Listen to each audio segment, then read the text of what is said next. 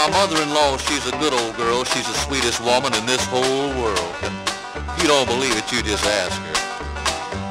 She come to our house just to spend the night about 20 years ago, if I remember right. But we ain't rid of her yet.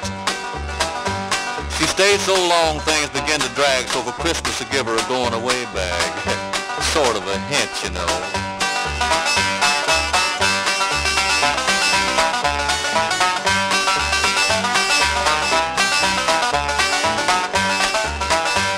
Catch the bus every morning and ride to town. She'd ride all day till the sun went down.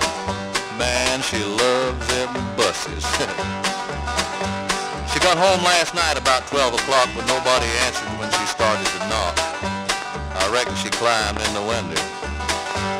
She told me once when we was all alone, she says, I believe you'll be glad when I'm gone. She's a mind reader.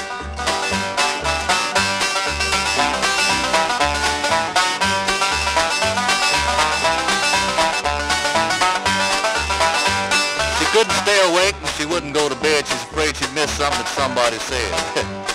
She don't miss nothing. She'd call you up, and if you wasn't at home, she'd call everybody in town to see where you'd gone. And I'll guarantee she'd find you. Now, if the FBI had her on their staff, I bet the crime in this country be cut in half. She can trail like a blue tick hound dog.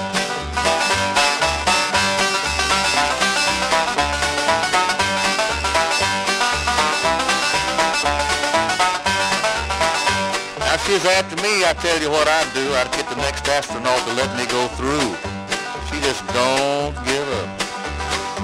And when they get to the moon, if they ever do, I'll bet you by George she'll be sitting there too. At least I hope so.